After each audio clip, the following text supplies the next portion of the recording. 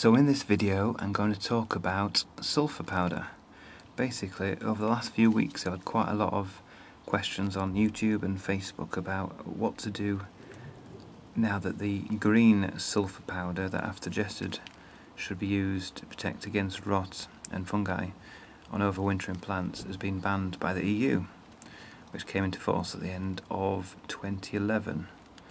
And basically it came into force because, not because the product is dangerous, but because no company was going to license for it, and the reason, the use of the sulfur powder was for protecting against rot and fungi, etc.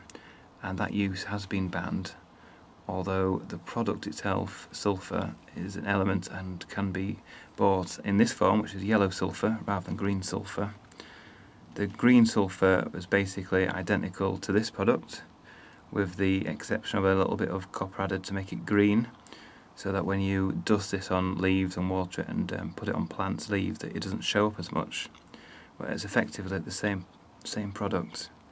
So you can still buy yellow sulphur, but you can't buy it for protecting against rot, because that's not allowed, but you can buy it as a plant nutrient and soil acidifier. So it has to be marketed and advertised like this, so you can still buy this product.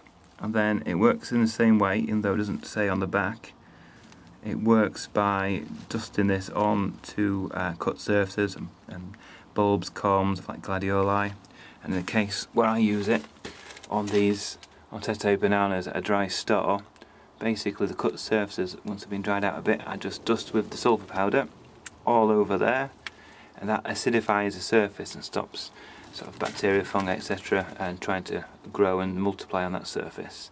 So for people that have been asking about where can I buy green sulphur, the answer is you can't, but you can buy yellow sulphur and use that, because that's effectively the same product, even though it doesn't say it on the back. Hope that clears up a bit of confusion about using sulphur.